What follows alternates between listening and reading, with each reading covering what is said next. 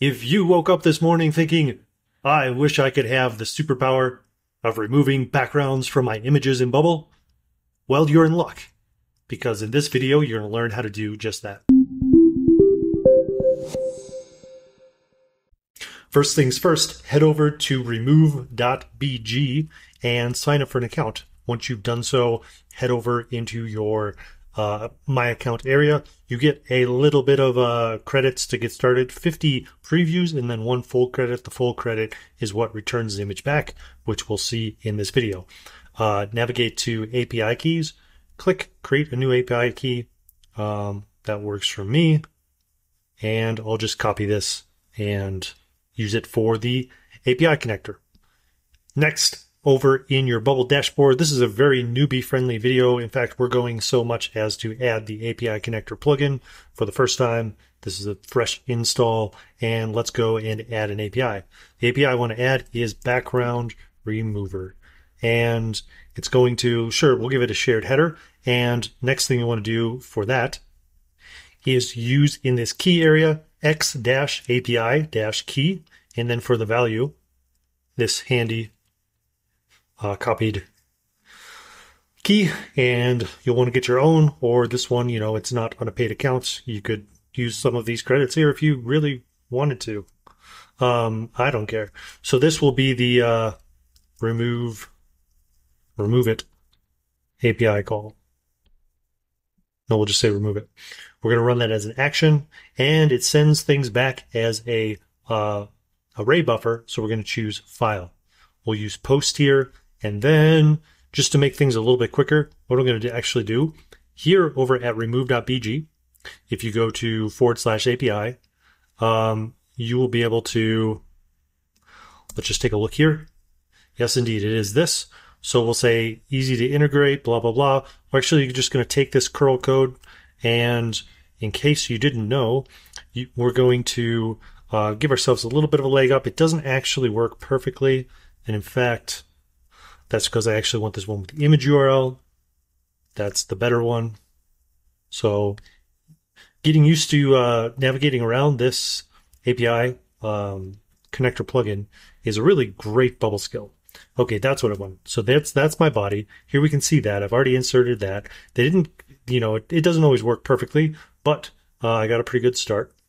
And then so now I can take that and this, let's see, this is going to be the URL that I post this to. Okay, cool. So well, the one thing I want to do here is I want to actually make this a field, so that way we can pull this from the database, and we'll need to initialize this. So let me go ahead and get this onto a URL. Okay, and for testing purposes, what you can do is you can just head over to this data tab here, head to File Manager, upload a file, and then right-click, open link in new tab, grab that. That's just my suggestion of what you might try. You can also just host a URL somewhere else, but I'll pop that in here. And in doing so, let's go ahead and fire this off, and we'll get back a response. Cool. So we have this preview here. If we preview that, let's see if we, we'll actually try that again as an image, because I believe, yep, there we go. Okay, so we can see that actually did it, and what it did is it returned an image for us. Now, if we head back to our account, it actually used my 1 credit. So you might want to, I'm going to go ahead and log out. I'm going to change the API key. And with a new API key in there, we don't actually have to reinitialize the call. It's really just when a call, if you noticed that before, it's when you change something in the call itself. So we're just going to go use this now.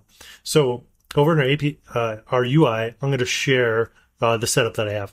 So we can see here on our layers, we have, let's see, we have a picture uploader, just a standard picture uploader from the input forms area. We have a button that has not been wired up or any workflows yet. 2 pieces of text just labeling this will be, I've given it picture A's value. So when something gets uploaded here, we'll see it in this box. And then this image here, I've saved. I'll do this one on screen here. So actually what I want to do here is I'm going to create a new custom state, and I'll just say this is the image no background. And I could do some other stuff, but I just want to do this for the workflow. So when we get the thing back, so we'll say this is an image. When we get the image back, we will store it into this state. And, in your world of data, obviously do as you will for this, and we'll just show it off in this example using a custom state to fill in this value here.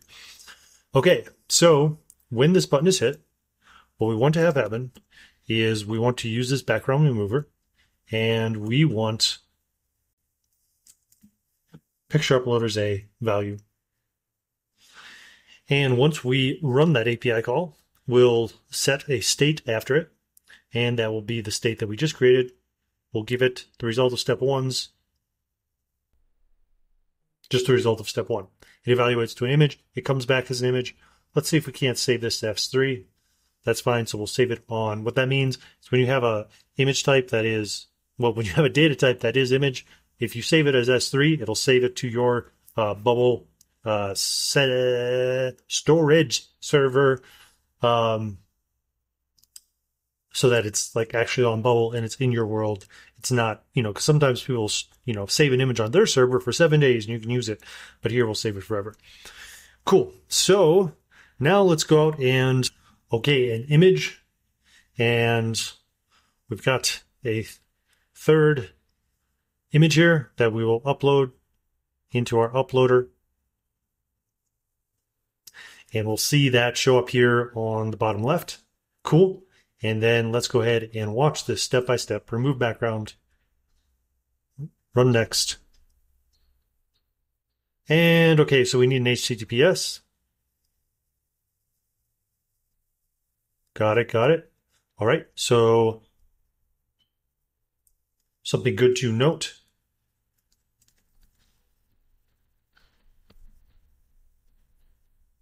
Sometimes it does need one, sometimes it does not. So in this case, we do need one. And we'll just re-upload that. Watch our step-by-step go. Run next. Great. Run next. Run next.